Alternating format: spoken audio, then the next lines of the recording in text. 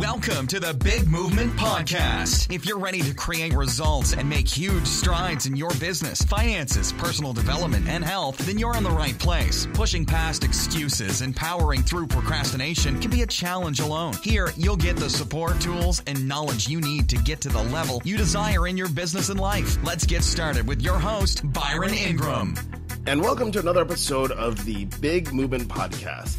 Today we have Jessamine Gibb, who is a master life coach and career counselor who specializes in assisting people that have a history of perfectionism, low self-esteem, lack of confidence, to excel in life and work without sacrificing their well-being. Because when we can get past those things that hold us back, success is truly in the palm of our hands. So let's give a warm welcome to Jessamine. So Jessamine, welcome. Hello. All right. So tell me a little bit more about yourself. How did you get into this world of being a master life coach and career counselor? Because it's, you look at what people want to do for a living. Sometimes it's like there's this list of professions. Master life coach. That sounds like a good one.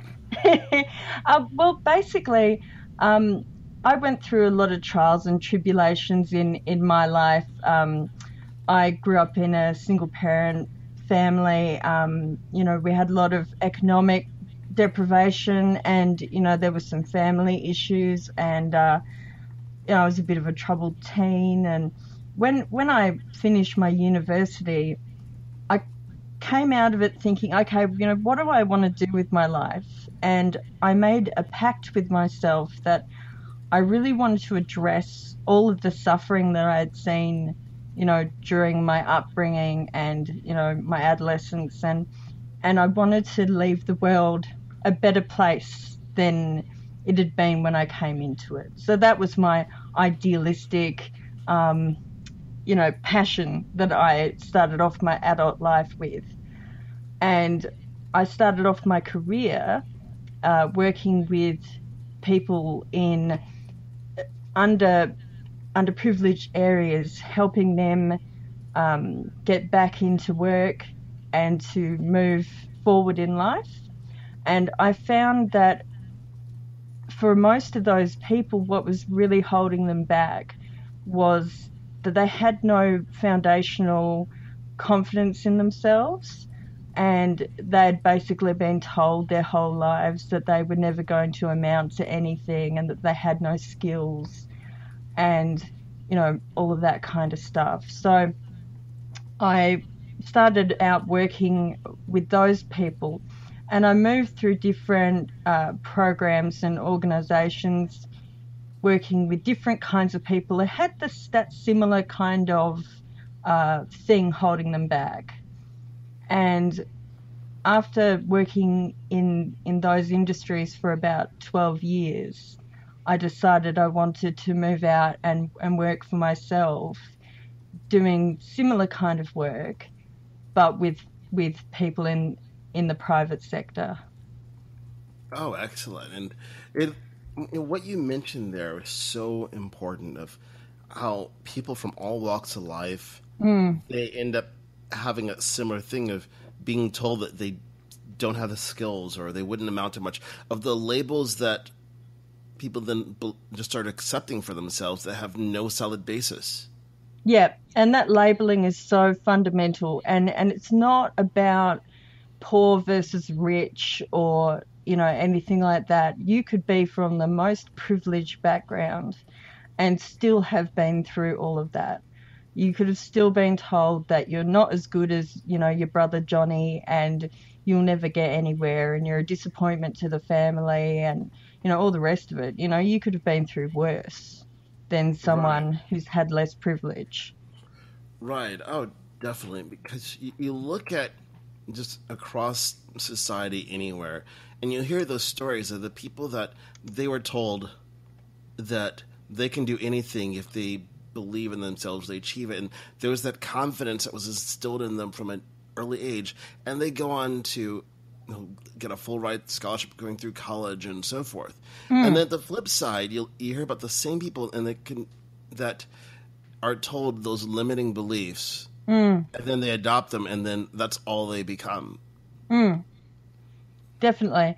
And I think for me, my saving grace was that I always managed to somehow, sometimes, almost seemed a bit magical, but I always seemed to have someone around who believed in me and who would tell me, don't listen, for instance, growing up, didn't fit in very well. And, I had a few teachers who really took time out of their day, and they didn't have to. They could have been having their lunch, maybe, would take time and say, look, you're going to go somewhere. You're not like everyone else, but that's not a bad thing. Right. Whereas at home, the message I got was more like, be like everyone else. Wow. Yeah. That had to be profound to get a different message at home than versus at school. How did you end up handling that? Because you're hearing two different messages, and so many people go through that exact thing, and where there's this conflict.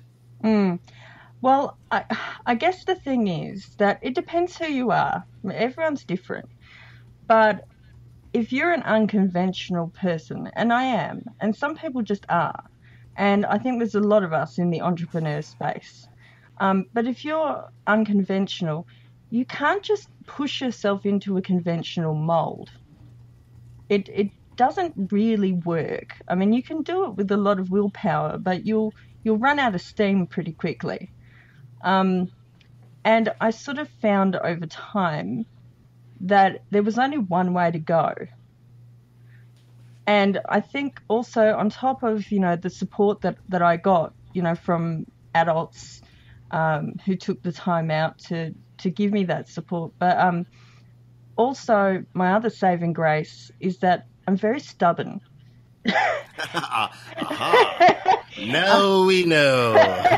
So, that really helped. And that also has helped me to be the champion of people who maybe don't have that harder edge that I have, that may be a little bit softer, and they need that support from someone else to elevate them and show them all the things that are wonderful about them and help them to package that together to say, look, you are great at this and this and this, and these are all fantastic things, and you can use them to make this wonderful life for yourself. Right.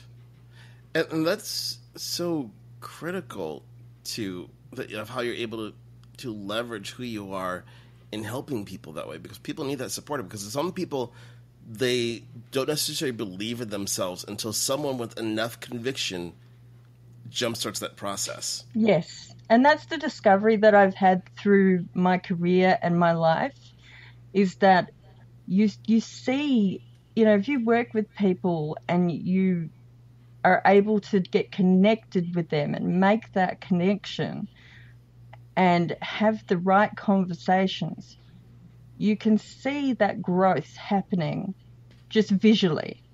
You can see that realization, that moment of, oh my God, wow, I actually am a unique and wonderful human being. I'm not this piece of garbage that, my dad or whatever, told me at some certain stage. There's that healing of wounds that can happen. Right.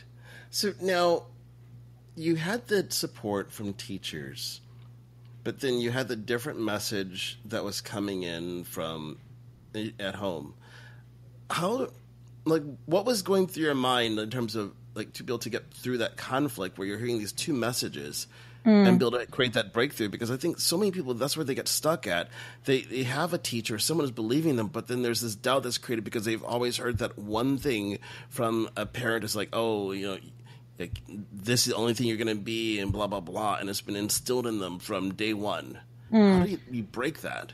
I think I had to realize at a certain point that no matter how much I loved my mother and respected her, and we do have a lot in common, obviously, she's my mum, but there's a lot different about us too. So I'm much more creative and abstract and unconventional than she is, and that you can't force another person who's got quite a different personality in certain, or different values in certain ways, to see things the same way that you do in general. One of my gifts is that I have the capacity to look at life through different lenses and try to put on other people's perspectives. And I've worked very hard to build that, and it's been necessary through my work, because often, say working in community services where I might have had a caseload of, say, 100 people who I had to work with intensively. It was always between 50 and 100 people. I had to, be able to connect with all these different kinds of people and see the world through their eyes in order to connect. So I can see where she's coming from, but also accept that that's not the final word, if that makes sense. There's so many different ways of looking at the world and what's valuable and how to be in the world. There's not just one way, is there? Oh, no, of course not. I like to tell people that when it comes to solving a problem, having a viewpoint, that when there's over 7 billion people on the planet, that means there's 7 billion different ways of coming up with a solution. Yeah, exactly. And you have to, one way I like to look at it is that, I'm quite progressive socially, but a lot of people are very conservative socially. And for a while I was like, no, I'm right and they're wrong, Right. And after a while I realized that there was a balance being held, basically, that we kind of needed each other. Because if the really radically socially progressive people had it their way all the time, systems wouldn't be held in place. Right. Things wouldn't be organized. And they wouldn't be able to do the things in a free-flowing way that they like to do it, because the world would be in chaos. Right. Oh, definitely. And it's balance is so critical of that give and take of understanding. How do you relate to people? Of that, like in that case where you have the different viewpoints. How do you still love your parent? But then at the same time, you just have to disagree. Like, nope, sorry, I don't agree with anything you're saying about this label because I'm deciding my own path. Well, I just had to realize after a while that she didn't get it. And that's okay. People just don't get stuff sometimes. And, she would say things like, why do you always have to do things, the most difficult way? Or why do, or you can't expect people to accept you if you're going to be different. And she would talk as if it was a choice. Right. And it wasn't a choice. That was just sort of the way I was built. And I think the thing is that more conventional people assume that unconventional people are making a choice. Right. But they're not. They're just expressing who they are. Right. And I think that's the part of society that no matter what, it's hard for people to accept that everybody, no matter where they are, they're expressing themselves based on who they are. It's just that some people are taught from the early age, if people are not like who you are, you're different, and there's something special. There's something that's like, ooh, that's just weird. It's a challenge for people to overcome. Yes. Because they can't grasp onto that. And that is difficult. And I've worked with a lot of people who have dealt with the weird word. That's something that comes up and can be really crippling for people. because they see that as a negative. Right. And for me, I have had to come to see that as a positive, like as almost a compliment, because, people would respond to me, and say, "Oh, that's weird what you just said," because I've said something that they didn't expect Right. to hear. And sometimes it was because they were unfamiliar with the concepts and it wasn't anything original to me at all. Right. But, I have had to just get over it and say, well, look, some people are just not comfortable with, unexpected things popping up. And that's the way they are. Right. Exactly. And it's about, when you think about that acceptance, I like to use food as an example, as a way to convey it. If someone was only used to ever, let's say, seeing McDonald's growing up, that's all they ever knew, and then suddenly someone walks in with a Burger King bag, and someone was like, "What the heck is that?" It'd be like, the sauce is different, and it's got, the layers are different. This is madness. Right. It's madness. It's crazy. Like, it's still a burger, really. Yeah. But sometimes people, they can get caught up on the wrong things. And it's the same thing when it comes to people. It doesn't matter where people are. It's the core things which matter. Like, is someone a great person? Yes exactly. or no? Those things which people have to learn how to focus in on, and not on the stuff that makes us different. Because at the end of the day, we want people to be different. We don't want everyone to be the same, because, there was this movie that came out ages ago called The Stepford Wives Club. And yes. That's what happens when everything's the same. It gets kind of creepy and turns into a horror movie. I agree. I agree so much. There's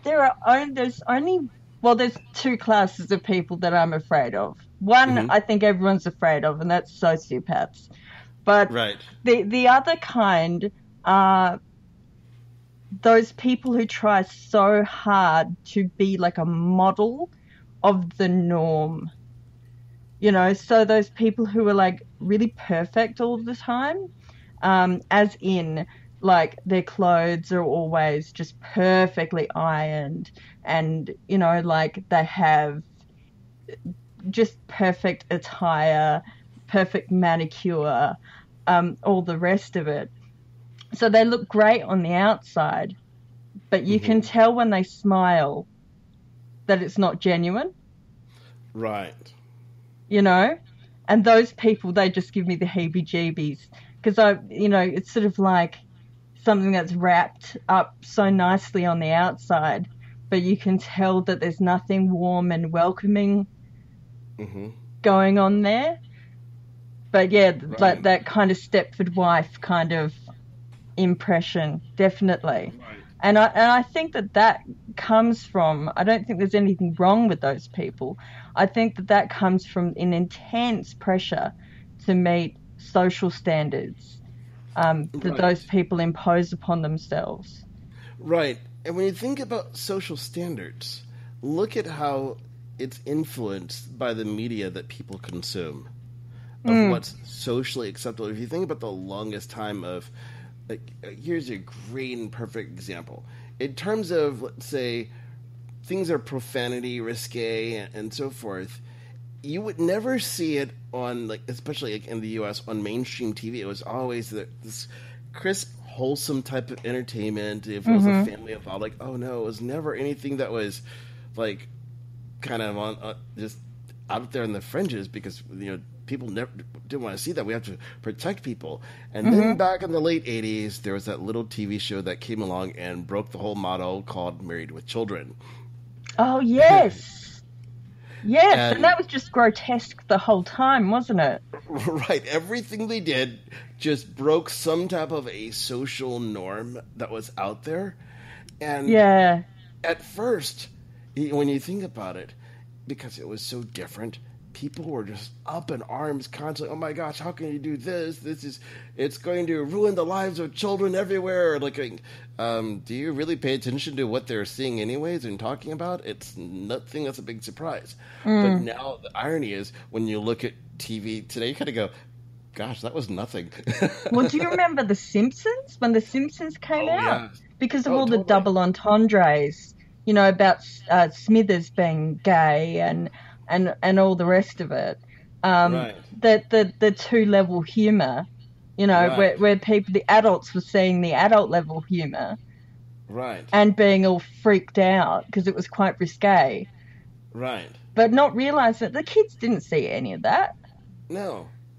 Exactly. Kids are going to just, and people in general are going to enjoy some. Thinking about the innocent type humor that people will say, and then someone will come along and say, "Did you, like, oh my gosh, your mind's in the gutter?" And the person's like, "No, it wasn't." Like, no, really? You went there, and they're being totally innocent, but until someone else pointed out, like, "Oh, that's just not right," it was never at the tip of their tongue. No, exactly. It had to be suggested first. Right. But we have moved on. So I'm 37. So, I was a child in the 80s, and then an adolescent in the 90s. And the progression has been intense, definitely. And it's a real worry for younger people, I think. I don't want to be sort of like having a moral panic or anything, but the amount of media that younger people, say teenagers and young adults, are consuming, which is about the standards that they should meet and all the rest of it, is quite worrying.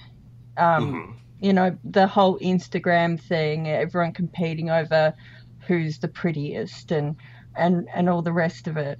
I think really takes the focus off what's important long term. Right. And it's something that I didn't have to deal with growing up. And really, as a young woman with confidence and self-love, magazines were bad enough, let alone having a Right. constant feed of beautiful girls who are all photoshopped but are supposedly like real people, Yeah. like coming through Right. my phone 24 hours a day. Right. It's the evolution in terms of how people compare themselves to others, and it's existed for the longest period of time. It's just a matter of the methods and the rate of consumption. Because if you think about it, even when you're growing up, there's still that comparison of, oh, who looks the best, who's this, who's that. Oh, definitely. And now it just happens faster. But not only that, it's no longer just the people that you're within, let's say, 3 feet of, the people that are going to your same school. Suddenly, it's your whole town. Like, oh, did you see so-and-so? So there's this constant competition for people out there, not realizing that the only person someone should be competing with is themselves, looking them in the mirror. Definitely. You should always be, running the race against your last best time, or, seeing, how you can do better this time against your previous results. It shouldn't be about you comparing yourself to other people, because you don't know what their background is. You don't know what they're dealing with internally. And with social media, so much can just be, not manufactured, but it depends who's got the most money for nice photo shoots, and it depends who's maybe paying money for really good copywriting and all of this kind of stuff. You sometimes can't make good assumptions based on first impressions, can you? Right. You have to hope that the people that are going to be out there, the first impression is a great one. And you just have to hope that it's not a false front, where it's a Trojan horse. Like, it looks amazing inside. It's burning fire and brimstone or something like that. Hopefully not. Right. But you look at how that happens, like, because people want to put on that happy face because it's instilled that, oh, you should always put your best foot forward and so forth. But where people tend to go wrong is that's all they do. It doesn't matter the amount of anguish that's taking place. They never take the time to fix it. So yes, they become hollow on the inside. Yes, and it yes. grows in this bigger problem. Yep, and this is a thing that I've really been, a message that I've really been pushing, is that all states of mind have some productiveness to them. And if you're always trying to run away from any bad feelings and just, affirmation, desperately like trying to feel better instead of looking at, why do I feel bad? Is there something that I can do to take care of myself while I feel bad? If it's, you've taken some kind of blow and you know what it was, or, is there something that I can make out of this feeling? Because, for me, sometimes when I'm feeling low, I go, okay, I'm just going to take it easy and see what comes out of me today. And sometimes I can be quite creative and come up with ideas that I might not otherwise, because my mind's kind of working on at a slower pace, at a deeper kind of pace.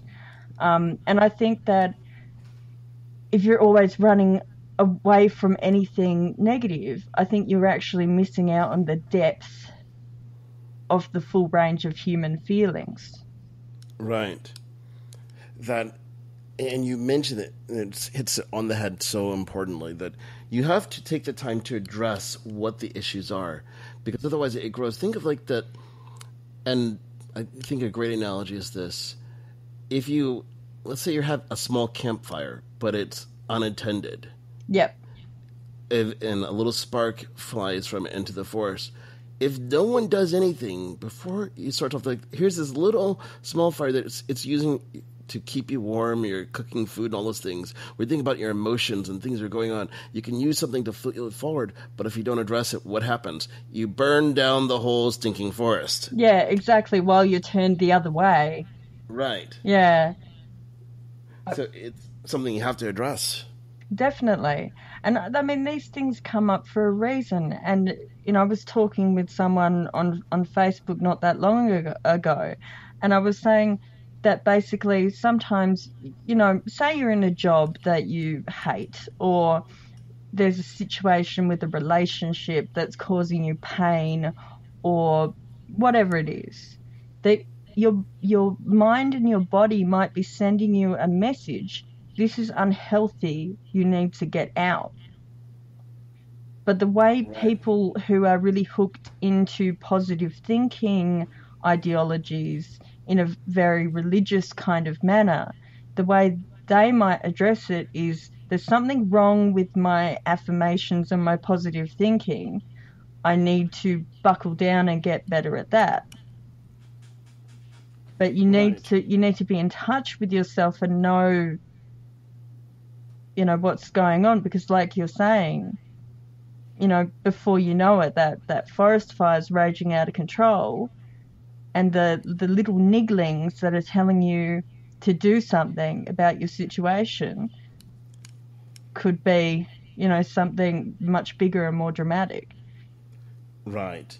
Exactly. And that's so vital for people to address. And there's different ways of going about doing it.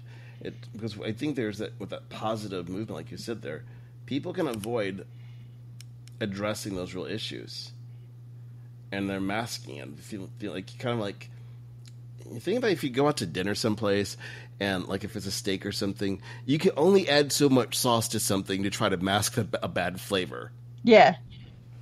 That at the end of the day, if it's not good, you could put all the ketchup, mustard, and everything else in the world, it's still going to be kind of crappy underneath. Yeah, exactly. And we need to be honest with ourselves about, where we're at and any kind of issues we might be dealing with in our environment before we start thinking it's a mental problem, I think. Right. Because it's not, I think some people are starting to feel like it's a moral failing almost to feel bad. Right. Because it's getting to be such a big thing to keep your mindset really, positive all the time, and I'm really, hearing from people that they're feeling like they're kind of suffering behind a mask of being positive constantly. And then all of a sudden, they're like, say it's a social media thing, that they're posting, oh, look, I've just gotten out of a domestic violence relationship and I'm in a shelter and, all of this kind of stuff. But, the impression they were giving out the whole time was that everything was fantastic. Now, obviously it wasn't, and they didn't feel like they could share that with anyone. Right. So how can someone start building up their confidence so that they can ultimately ask for help and let people know what's really going on before it's so far down the rabbit hole where they realize that now they're telling everybody they're in a domestic violence shelter or something like that, when if they would have said something earlier, it could have prevented things from getting to that point? Well, I think kind of goes back to some of what we were talking about before about labeling. I think people, in terms of getting confidence and valuing themselves, need to become aware of, any false labels that have been placed on them that are either unfair or outdated. Because sometimes, a label placed on us by family as a child might have been true at the time, but it's not true anymore and isn't serving us. So, any kind of, black sheeping or shaming that you might have gotten from your family, you need to look at what you might be carrying around, what baggage you're carrying around about yourself, and get really aware about what, if any of it, is actually relevant, and think of, what actual labels you could apply to yourself that do make sense objectively and are positive. And I think that that's quite foundational, because that is something that you can say to yourself, that you can affirm about yourself, that isn't in any way kind of wishy-washy or anything. You know that these things are true because you can, and then you need to also back that up with evidence. So if you can find evidence for all of these positive things about yourself, then you can say to yourself, I am really good at X, and I know that that's the fact because I have achieved, Y and Z goals. Then you can start to sort of build up a really self-aware and really accurate and positive image of yourself that can battle against either the baggage in your head from the past or anything that anyone tries to do against you in the present. Oh, excellent. So if people try to tell you you're stupid, you're, not going to be successful, you're ugly, whatever, you can stand up and say, no, none of that is true. Wow. That's powerful for people to be able to do that, to disarm, to disable those false labels, because I think that's something that holds people back, is they're still holding on to those labels from the past. And no matter what, they've done the affirmations and they're saying, but I'm this, I'm that. In the back of their mind, they're still holding on to those things and they're stuck. Yeah, because I think you have to really, in terms of like affirmations and mantras and all that kind of stuff, you have to, I think, one, really believe in them. You can't just sort of say them out of rote, and they have to be in your own internal, what I would call your internal language. So they have to be originally written by you or adapted from someone else's into the way you think internally. And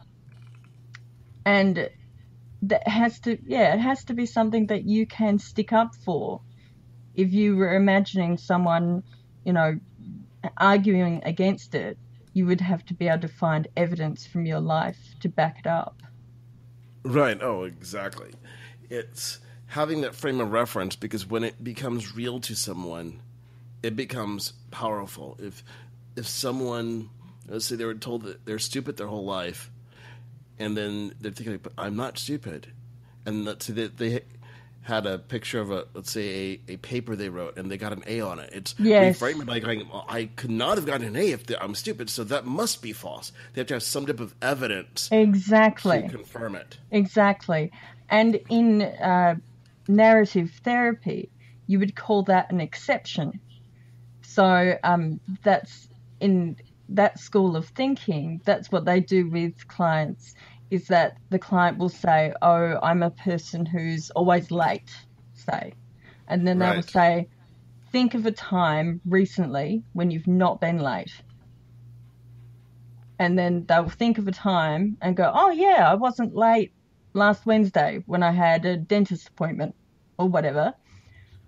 And then they'll say, well, there you go. You're not always late, and you have the capacity to not always be late. Right. So there's that real evidence. Right, because so many people, they create the labels in justifying a behavior, just like that. I'm always late. I'm this. I'm that.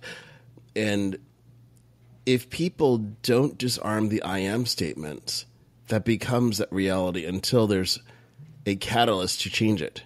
Yes, definitely. And I think the thing that comes up for me as well is that what I see over and over is that people carry around stuff from, and they're not necessarily aware this is when it's from, but they might have been very young, and it might have been things that their parents perhaps said out of frustration. So not necessarily like the parent is making an evaluation, they're just pissed off at the time, excuse my language, and they're saying, why are you so irresponsible? Why are you so this? Why are you so that? I mean, I think just about every parent has had that moment with their kids, and had, lost their cool and had a bit of a yell. Right. And some people take it to heart, and they can carry these things around with them, and it can become an emotional trigger unless it's addressed, unless it's, laid out on the table and looked at. Right, exactly. It's something that has to be addressed. And ultimately, when people they're sitting on the fence, they want to move ahead, and they feel that something's going back. Do you think that it's beneficial for them to sit down and identify what are all those false I am statements that they've heard, those false labels that they might have forgotten about, but at the subconscious level, they're still holding on to it? I think it's beneficial for someone to really dive in and figure out all of them.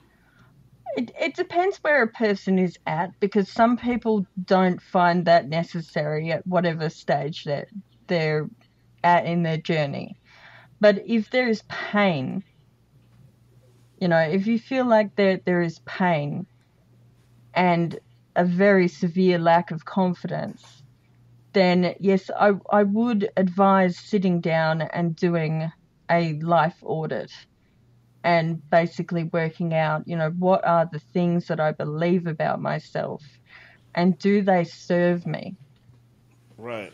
I mean, I was, I had a session with this amazing woman about a week ago or so, and it was just astounding how different beliefs can be from reality. She said that her belief about herself was, I am not confident. And I said, just think of anything, pull it out of the air, of an example of a time when you have done something that required confidence. And she was sitting there for a bit, and I said, look, just anything at all. And at first she said, I went on a show ride, and that was really scary. And that was her first thought. And then I said, well, hang on, how about this, this job that you do? Don't you do like group presentations? And she's like, oh yeah, no, I stand up in front of people and I present to the group about the projects that we're doing. Mm-hmm. And I said, well, doesn't that scare you? And she said, yes. I said, well, you do it. That means you have confidence.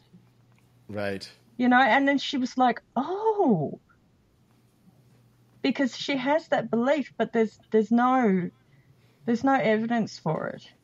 She lives her life. She does live her life with confidence.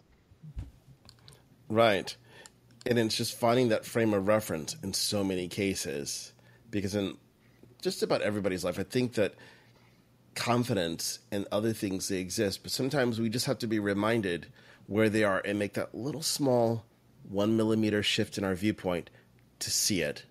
Yeah. And I think also we have a false view of what some of the virtues that we would like to have actually are in a human. We have like almost like this divine view of what they would be. So, right. For confidence, we would think, oh, it's this person who just like marches through life and they never have any fear and, they just do whatever they want and they speak up all the time and, all this kind of stuff. And yes, we do see people like that, but that's not the one and only model of confidence. You can be quietly confident. Right. And it's good for people to embrace who they are so that way that confidence is at where they are currently instead of assuming that the only thing that's confident is someone else's standard, not defining their own standard of confidence. Exactly. Because the thing is that some of those people who we might define as the model of what confidence is, there are negative things that go with being extremely brash and, speaking over other people and all of that kind of stuff that we might not want to have the negative side of that. Right. Exactly. I think a great analogy is if you look at, say, speaking in front of a room of people, that for one person, confidence is just getting up in front of a room of 10 people and they're excited about it. Yeah. But another person's level of confidence could be like, I just closed a room that there was 10,000 people in. Yeah. But there's a different level of confidence there to go from this a small handful of people to 10,000 or whatever that number is. Yeah, and it could be the same person on their journey. You could start with the 10 and end up with 10,000.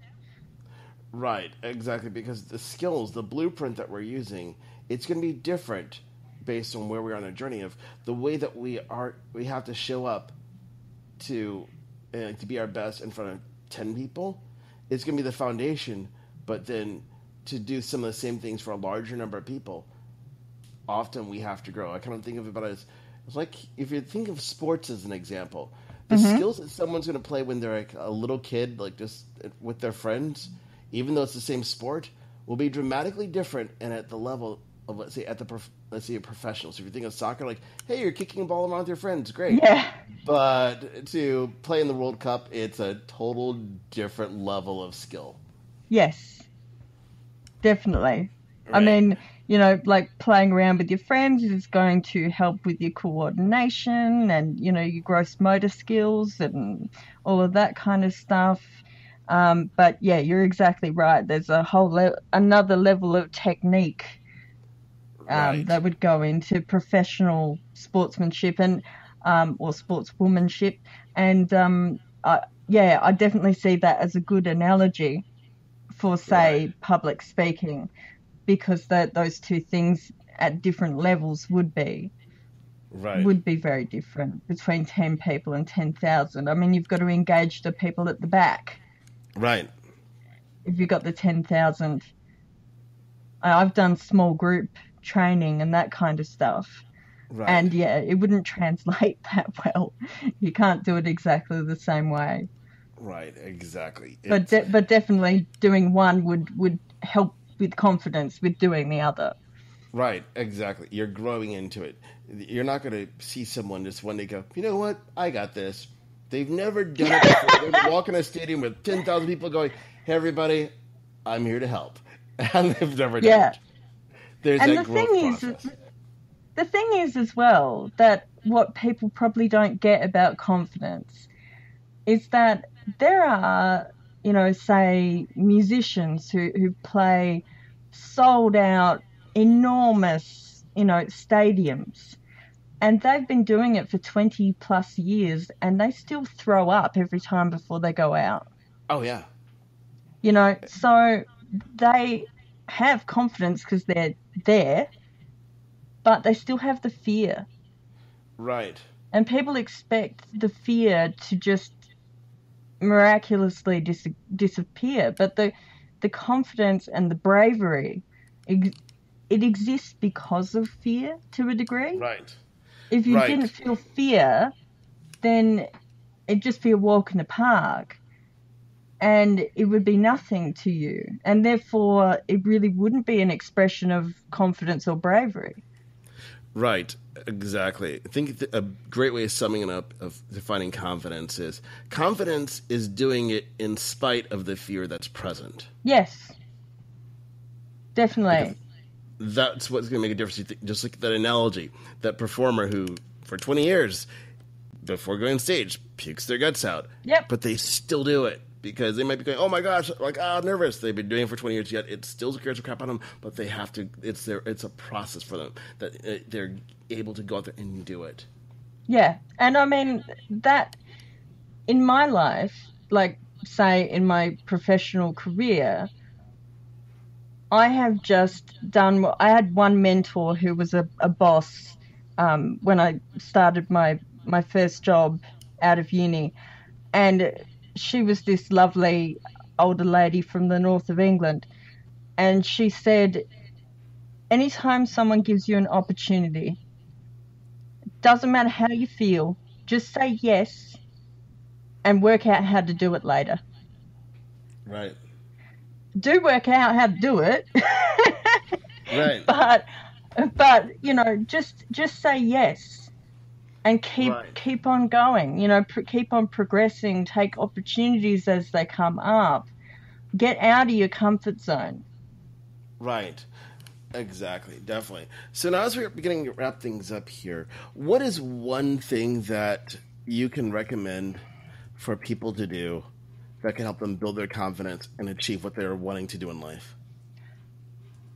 I would say getting really self-aware.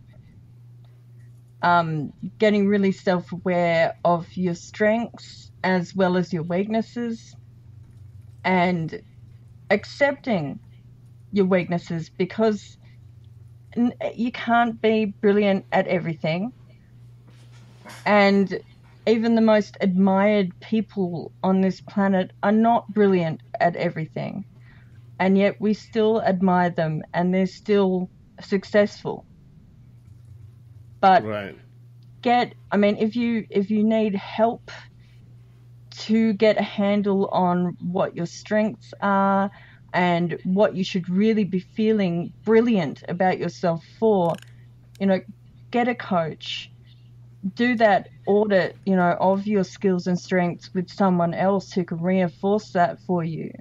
But that self-awareness and that feeling good about yourself, that will really help you get far in life. It's the fundamental, it's the foundation to everything else upon which you build all of your, your technical skills for your business or for any other endeavors that you want to pursue. Because if you don't have that confidence and you don't value yourself, you'll procrastinate, you'll become overly perfectionistic, and you just won't be able to deliver. Right, definitely. Well, I want to thank you for coming on to the Big Movement podcast today and sharing your wisdom on how people can overcome those things that hold them back, those labels, and build their confidence. How can people connect with you and learn more about what you do? Well, my website is achievecoaching.com.au, and you can see all the services that I deliver on there. I also am on Facebook, and I update my Facebook business page quite regularly, and that is Achieve Counselling and Coaching. My full business name is Achieve Counselling and Coaching because no one can pronounce my name or remember how to spell it in putting it into a search engine. So I've got a business name instead. And I'm basically all over the web. So you can look up Achieve Counselling and Coaching and you should be able to find me. Oh, excellent. Well, definitely thank you for coming on once again, Jessamine, and sharing your wisdom because it's been really valuable. My pleasure. It's been fantastic talking with you as well. Awesome.